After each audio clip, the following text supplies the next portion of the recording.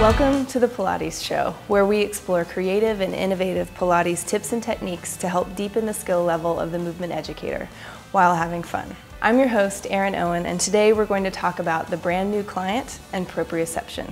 I would love to talk about the brand new client. I have had experiences with some people recently who've had trauma or illness or injury or surgeries, and they are having trouble getting comfortable in their bodies again. And so something that I've discovered is to give them ownership of their own progress in those early concepts. So one thing I love to work with is this yellow Bumpy ball because of its size and its texture. It's got these little nubs, and then it's also a little bit tacky. It has kind of a, not stickiness to it, but a grip. And so one thing that helps, especially with the abdominals, because a lot of times there is a sense of detachment from their abdominals. So I like to, before we start to engage them, find them, because after all, awareness is half the battle. So I have them lie on their backs and supporting as needed for their bodies.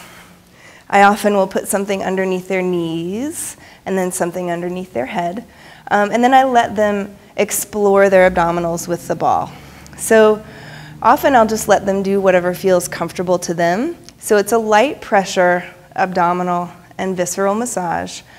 And if they need guidance, I'll have them go down the left side and then up the right side in the direction of digestion. And oftentimes if they do have any inflammation from digestive disorders or anything like that, this will help to calm that inflammation down a little. So after they have done a little bit of massage here, sometimes they'll find a sticky spot or something that needs extra help, and I'll have them give a teeny bit more pressure, and they can do a little wag back and forth with the ball to help release that tension. Once we've woken up the front area of our abdominals, we have the sides and the back because our abdominals are a three-dimensional cylinder.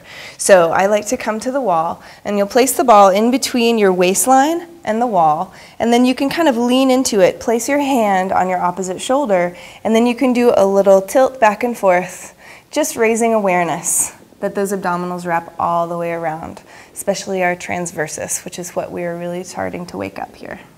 And then I like to move to the back, so we would do both sides first. And then I put the ball just behind my lumbar spine here in the back, move my feet a little further forward, and then I do a little rolling up and down. And this isn't necessarily to do an exercise with my legs, it's just to wake up that tissue.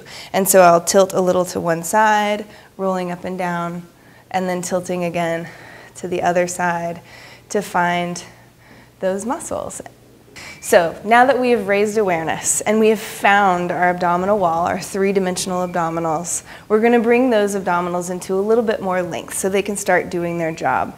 So reaching your arms above your head, you're going to take your right fingertips and your right heel bone and reach them away from each other as you inhale, creating that lovely length along the right side of your spine. And then same thing on the other side, left heel reaching away from left fingertips, elongating the side of your waist. And then you'll do 2 more times on each side. And that's a great way to end that little rolling series for your clients. That's it for today. If you have any observations or questions you'd like to be answered on an upcoming episode, please comment below on Facebook, Twitter, or on our forum. See you next time, and never stop learning.